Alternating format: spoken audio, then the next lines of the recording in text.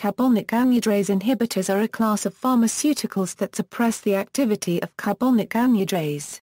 Their clinical use has been established as antiglaucoma agents, diuretics, antiepileptics, in the management of mountain sickness, gastric and duodenal ulcers, neurological disorders, or osteoporosis. Medical uses: carbonic anhydrase inhibitors are primarily used for the treatment of glaucoma. They may also be used to treat seizure disorder and acute mountain sickness. Because they encourage solubilization and excretion of uric acid, they can be used in the treatment of gout. Glaucoma acetazolamide is an inhibitor of carbonic anhydrase. It is used for glaucoma, epilepsy, idiopathic intracranial hypertension, and altitude sickness. Methazolamide is also a carbonic anhydrase inhibitor. It has a longer elimination half-life than acetazolamide and is less associated with adverse effects to the kidney. Dazolamide is a sulfonamide and topical carbonic anhydrase 2 inhibitor. It is indicated for the reduction of elevated intraocular pressure in patients with open-angle glaucoma or ocular hypertension and who are insufficiently responsive to beta blockers.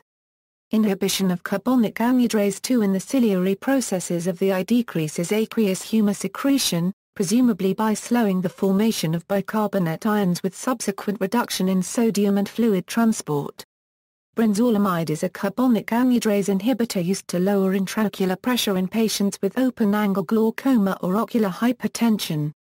It exists as a number of isoenzymes, the most active of which is carbonic anhydrase 2. The combination of Brens Olamide with timolol is marketed under the trade name as AGA.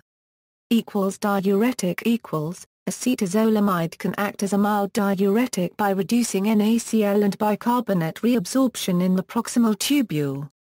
However, the distal segment partially compensates for the sodium loss, and the bicarbonaturia will produce a metabolic acidosis, further reducing the effect.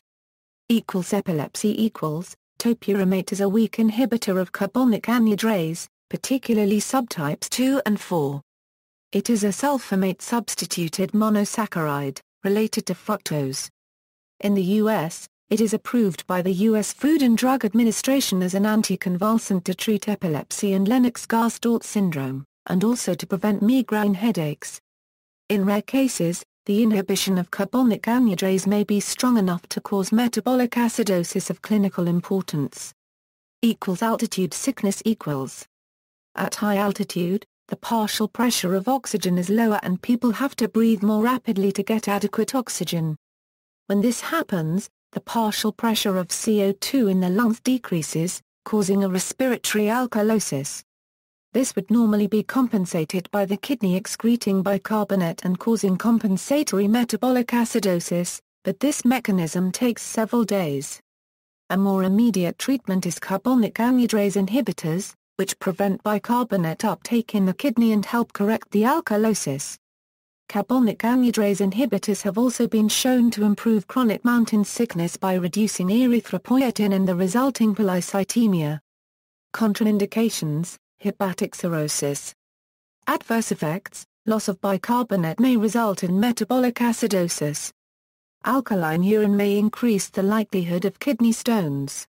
Natural sources: elagitanins extracted from the pericarps of Punica granatum, the pomegranate, such as puniculin, punicalagin, granatin B, galagildilactone, casuarinin, pedunculagin and telomegrandin I, are carbonic anhydrase inhibitors. References. External links: Carbonic anhydrase inhibitors at the U.S. National Library of Medicine. Medical subject headings: Medline plus Drug Info USPDI 202114.